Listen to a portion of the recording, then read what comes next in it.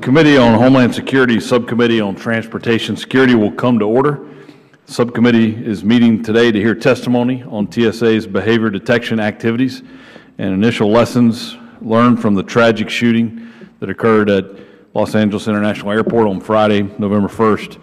I will now recognize myself for an opening statement.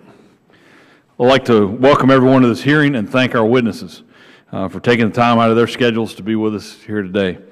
2 weeks ago, a lone gunman opened fire at Los Angeles International Airport, tragically killing one transportation security officer, Gerardo Hernandez, and wounding 2 other TSOs, along with a high school teacher. On behalf of the committee, our sincerest condolences go out to the victims and their families. Transportation security officers take great personal risk every day in order to secure our nation's aviation system and protect us against terrorism, and we thank them for their service.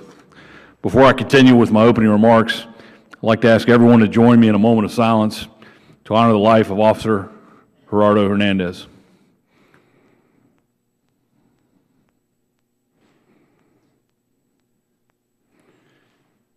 Thank you.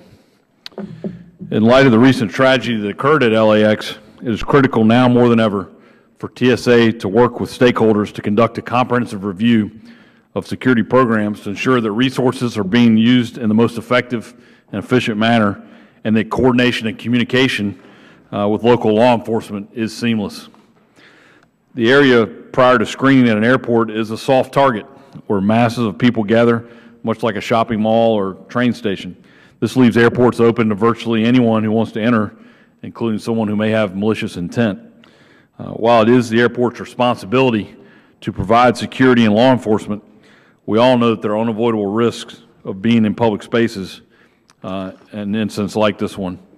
What's important now is to identify whether there were unnecessary vulnerabilities that we can learn from.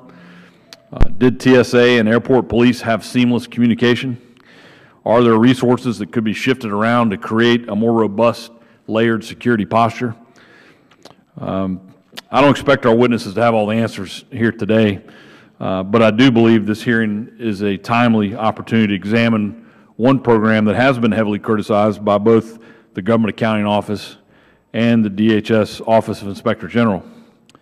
TSA's Screening of Passengers by Observation Techniques program, also known as SPOT, deploys over 3,000 behavioral detection officers in an effort to identify passengers that may pose a risk to aviation security.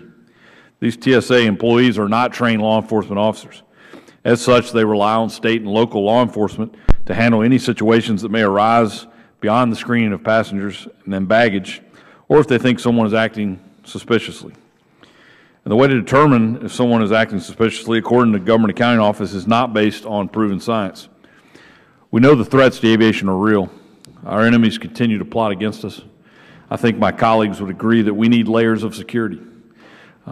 But those layers have to make sense, and they can't be based on a hunch. They have to be proven. I want to commend Administrator Pistol for his tremendous effort to transform TSA into a risk-based agency. Programs such as PreCheck are a huge step in the right direction. But my concern with SPOT is that it doesn't necessarily address threats emanating from overseas. It may not provide the deterrence we're looking for, and I'm not fully convinced it increases safety in its current form. Calling it risk-based and actually proving it being risk-based are 2 entirely different things. To my knowledge, there's not been a single instance where a behavioral detection officer has referred someone to a law enforcement officer that has been deemed a terrorist.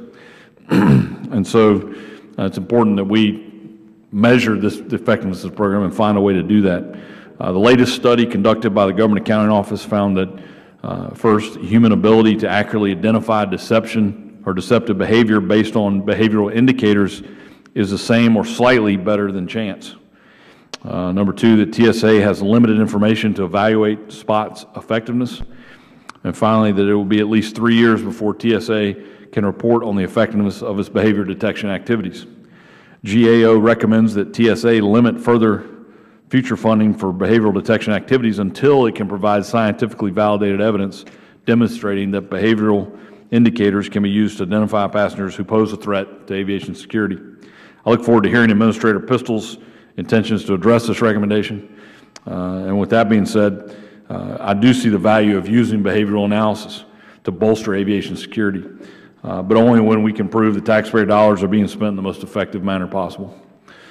Perhaps reinforcing local law enforcement officers at airports who are well equipped to detect suspicious behavior, would make more sense than having 3,000 employees directly employed by the TSA. But these are questions we should examine. According to the Congressional Research Service, TSA's SPOT program is the only standalone behavior detection program within either DHS or DOJ. If this type of program worked, I suspect we might see other agencies with similar missions deploying standalone programs to detect suspicious behaviors, but so far we haven't. I look forward to hearing from TSA on how it plans to address the GAO and IG recommendations, including how it plans to assess SPOT's effectiveness. With that, I now recognize the ranking member of the subcommittee, the gentleman from Louisiana, Mr. Richmond, for 5 minutes for his opening statement.